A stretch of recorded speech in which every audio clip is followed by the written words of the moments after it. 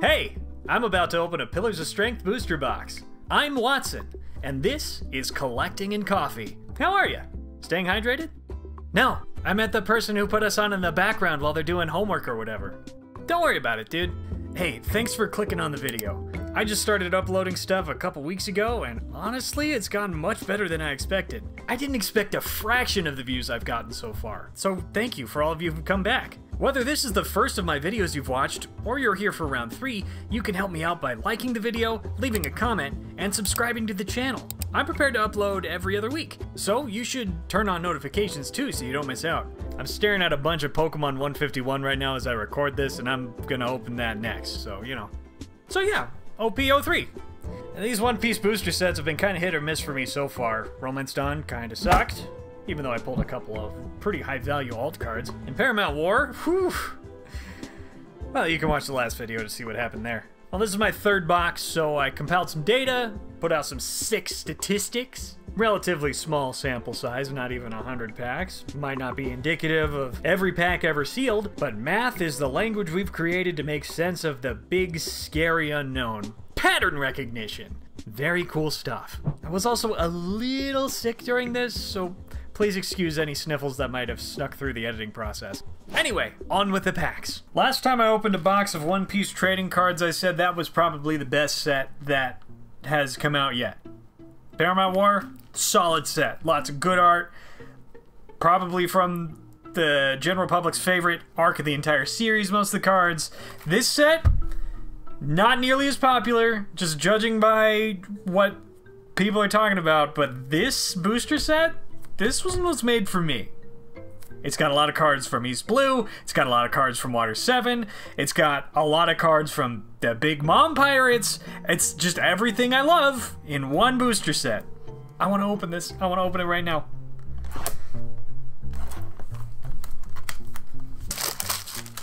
Alright, let's get it open.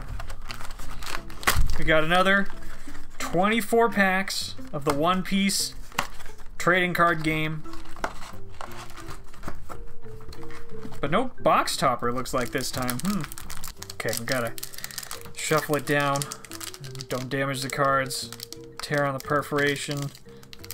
Tear out, not down. This set came out at the same time as the One Piece live action show did, which is pretty nice. Genzo, Alvida, Helmeppo, Gum Gum, Giant, Gavel, King Baum, Galley Law Company, Fiery Doll, Buggy, Boodle, Tempest Kick Sky Slicer, Charlotte Smoothie, and Marco! First pack, open it again with a super rare. Oh, so nice. We have, at least in this pack, most of this pack is East Blue. And the One Piece live action show was most of East Blue. So, I mean, if there was a time for good synergy, that's... They kind of knocked it out of the park with this pack. Nope. Lock the camera. Next one. Tearing out. On the front of the pack, we've got Rob Lucci and Charlotte Katakuri. Tilestone. Jerry. Charlotte Galette, Fossa, Momu, Hull Dismantler Slash, Usopp's Pirate Crew. I would be very surprised if I ever see these three again. Haruta, Top Knot, Bucci, Belmare. Oh, Belmare with Nami and Nojiko. I need to build a blue deck so I can use this. And Gum Gum, Jet Gatling. He's taken out. Wait, Jet Gat. Oh yeah, that's Relucci. I thought that was Don Krieg for the second. Okay.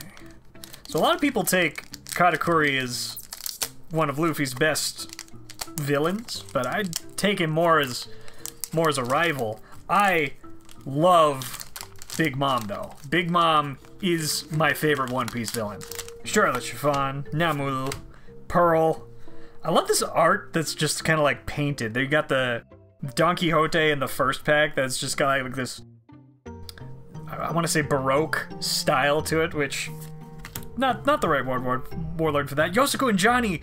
Oh, and they're in front of Arlong Park. Ah, Tooth Attack, Speed Jill, Tropical Torment rather with Charlotte Oven, Adio from a video game that I have not played. I might get to it. Who knows? Oh, Nojiko spoiled the Rob Lucci in the pack. We got brand new, the Marines Exposition Dump, and a green Nami. This is Nami right after she reveals she's part of the Arlong Pirates, right before she stabs her own hand to protect Usopp from Arlong. Rip open carefully. So the big chase card in this pack is the Sogeking with the manga background, which, as I alluded to, has not been quite as popular as the Ace or the Shanks. Alvida, Gaimon, Mino Zebra, Helmeppo, Chimney and Gonbei, look at them, and the Puffing Tom. Soap Sheep, Great Gag, Striker, Ace's little dinghy, little boat. Crossfire, Virgo, Virgo in this? Okay. Ikoku Sovereignty, Big Mom, King Bomb, cut in half there, Marshall D. Teach, and Rob Lucci. He almost looks like it's a 3D model in this. I don't think he is, though. Alright, second super rare.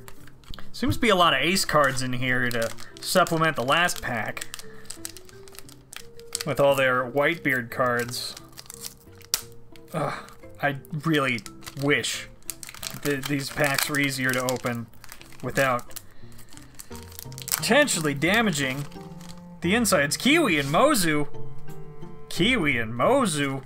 Jabara, Kami, Fossa again, Hull Dismantler Slash, Bobbin the Disposer, Thunderbolt, Haruta, Kaku, Purple Kaku, Chew, nice, Zeph in a rare, and Charlotte Smoothie once more. I haven't looked up what the special Dawn card in this pack is either. There's a lot for me. There's a lot that I'm looking forward to. So the alternate arts for the leader cards in the first couple packs had a headshot of an Oda-drawn character in front of a map background of their color. In this one, it's switched to a color. Oh, this guy's new. Curiel. Buggy. It's switched to Mary. This is such good art. King Baum, Fiery Doll. It's switched to. Let's get through this pack. Rob Lucci, Flame Emperor. Okay, so the alternate art leader switched to just like this calligraphy style, this brush stroke kind of deal, which I don't like quite as much. I mean, it's definitely way more original art than the other ones, but Kami, first Kami. No, it's wrong. It's not as interesting looking to me. I love Oda's art. Lim from Odyssey. Don't know who that is. Ace leader card. That's why there's a lot of ace cards in here. Belmare and Khalifa.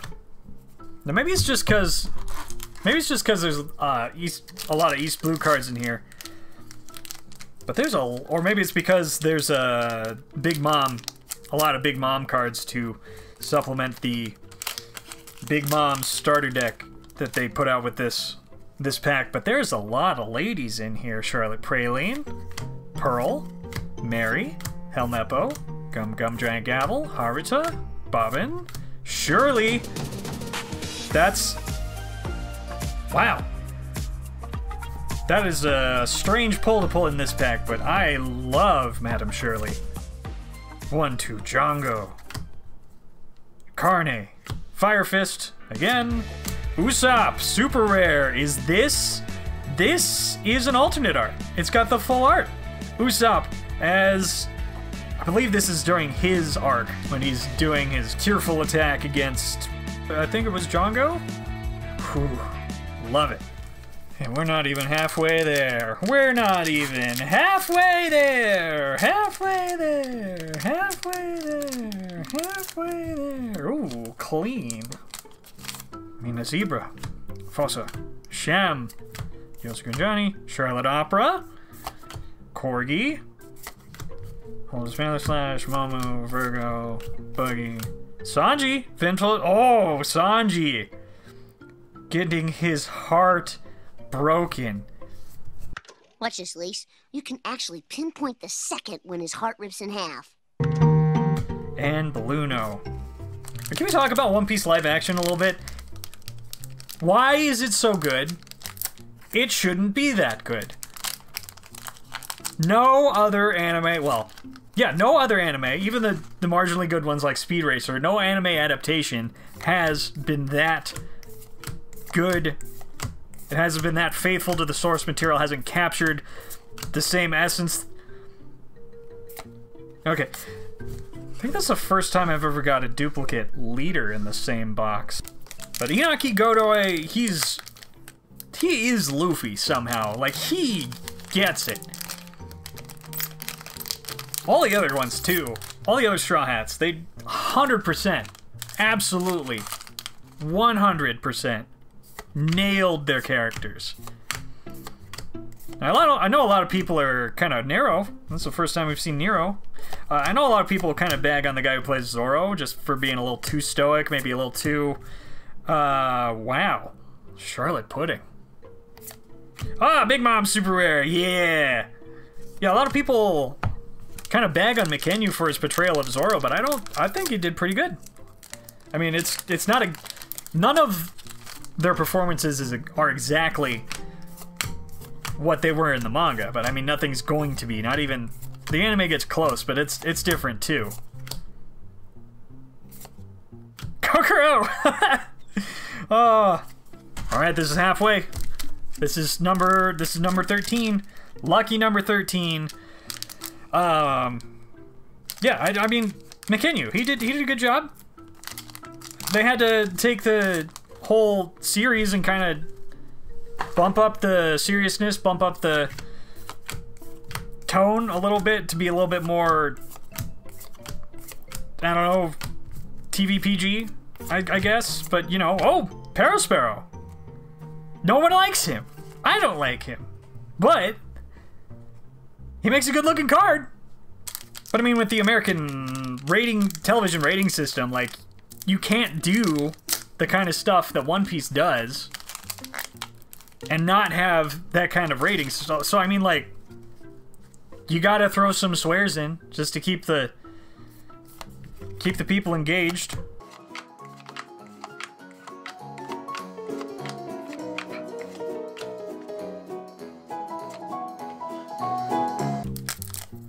They really beefed up Kuro's arc. Kuro's arc in the manga, it's not that great. They kind of really took the axe to Krieg as well, which, you know, for pacing, to get as much as they get done in as little time as they had. Usopp, and the other one was definitely alternate arc, because here he is again. I got both.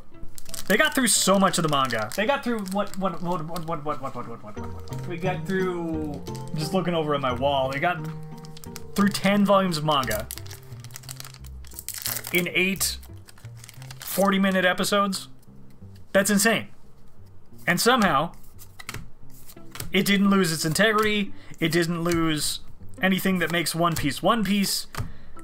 It got the assignment. Shirahoshi in a yellow. That's, ooh, interesting. There must be a yellow Merfolk deck coming out soon. Kaya and Gum Gum Jet Gatling. Now, if only we could get the executives, the studio executives, to figure out their garbage and get this strike ended with charitable terms with the guilds. And we could have more One Piece. Charlotte Cracker super rare. That, whoa. I love this. He's got his, like, decoy body, but he's still peeking out there, his real self. Ah. Maybe these cards would really bump up that Big Mom starter deck. I was playing with that a little bit. That's one of the first ones I bought. I kind of liked it. But there was a lot of stuff in it that I was like, I don't know. I looked at the back. This is our special Dawn card, so without revealing anything else, let's just take a look at it. Oh, it's the Sanji one! Sanji, oh! The Sanji goodbye. That is a wonderful moment. I love it. Yeah, I mean...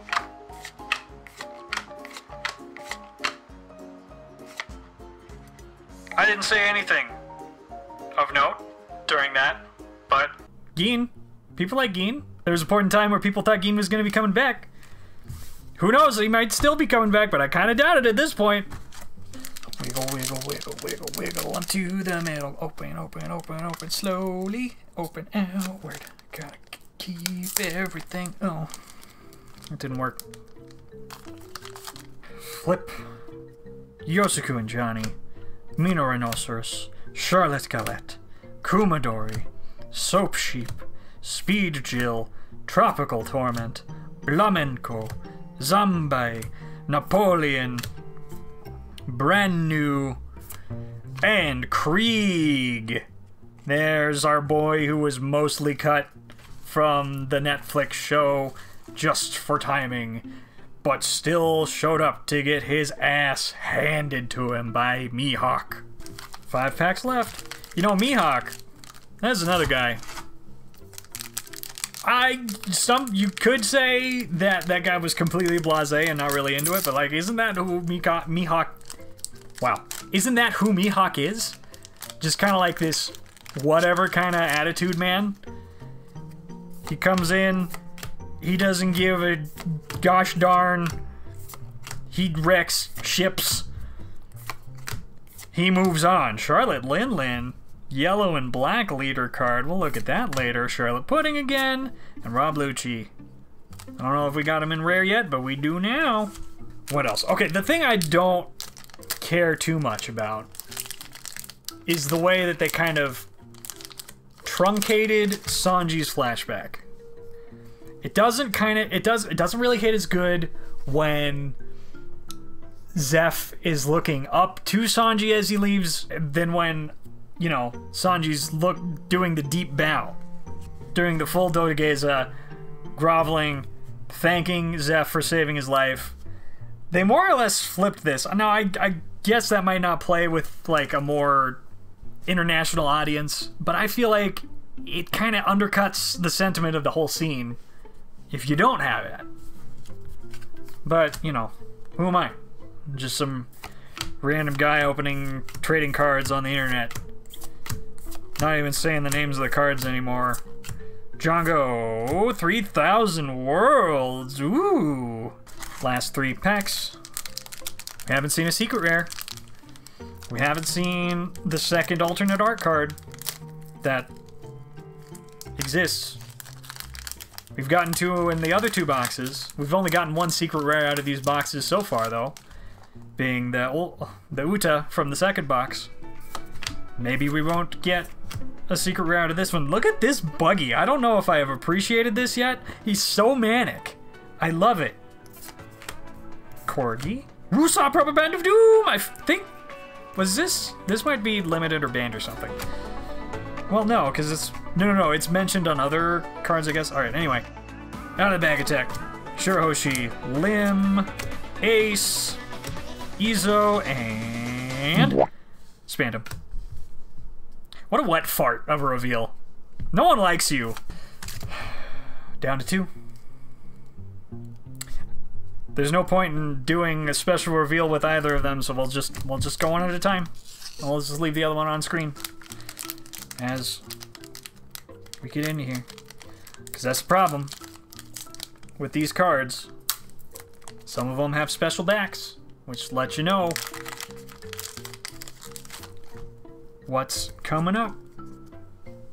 Pearl, Kiwi Mozu, Sham, Genzo, Galley Law Company, Tropical Torment, Speed Jill, Monkey D. Garp, Top Knot, Rob Lucci, Monkey D. Luffy, and Nami.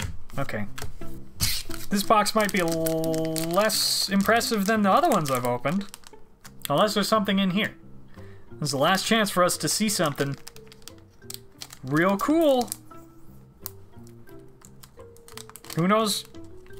Maybe this will fix everything. Maybe this will have the Sogeking in it. Maybe this will have an alternate art leader of some kind. Tilestone, Jabara, Gaimon, Usopp's Rubber Band of Doom, Charlotte Opera, Tooth Attack, Corgi, Pepe Lulu. No, we've seen him before. Kurobi, Napoleon, Buzzcut Mochi. I'm pretty sure that's the first time we've seen this event. The gold outline, or the gold border, or the gold foil border, kind of blends into the yellow coloring here a little bit. Interesting. Charlotte Katakuri. That's the secret rare. Ooh. That. Oh man. I love this. Ah. Oh.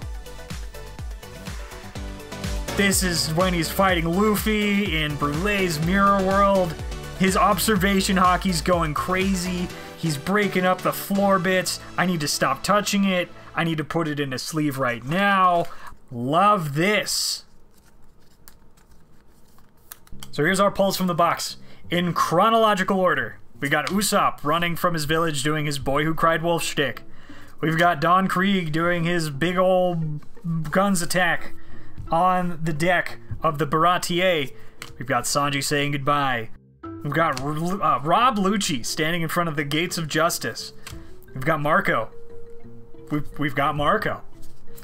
Charlotte Cracker doing his Charlotte Crackery thing. Charlotte Parasparrow. Charlotte Lin. Those are our super rares. And then we've got Usopp, alternate art, character card, and Charlotte Katakuri, secret rare, alternate art. Hi, Editing Watson again. 2 seconds here. That's not the alternate art. These secret rares throw me off with all the texturing and stuff. The alternate art version of this card has no gold on it at all. It would be nice if there was some way to differentiate the two, because sometimes the art defies the borders on the standard art of lesser rarities too. This is the Katakuri alternate art. Not this. Although this card is still going for a good chunk of change regardless. Not a bad pull for a man with the sniffles. That being said, this is the weakest box I've opened so far. In terms of quantity, anyway. I don't care much for what the cards are worth. These sets are small enough that I'm just looking to master set the standard art cards and collect whatever alts I find as a bonus. I guess this one would actually tie with the Romance Dawn box if we're just going by the higher rarities, but here's the thing. In every box, I found one Alt Dawn card, 8 leader cards, and 7 super rares. These seem to be guaranteed. I've also found 1 or 2 alternate art cards, and 1 or no secret rares. So with 10 super rares, and 2 secret rares per set, you're never gonna see every card in one box, even of just the standard art. Every box does contain enough slots that it's possible to collect every leader card and every standard rare if luck's on your side. Lady Luck's a fickle bitch, though. I got every rare in all but 1 leader in the first 2 boxes, but she stiffed me on 1 rare and 2 leaders in this one. My master set quest will have to continue another day. And that day will be in whenever this gets here. I'll let the more excited me close this out. Okay. Gonna calm down. I'm going to put all these away. Gonna move on with my life. But until next time,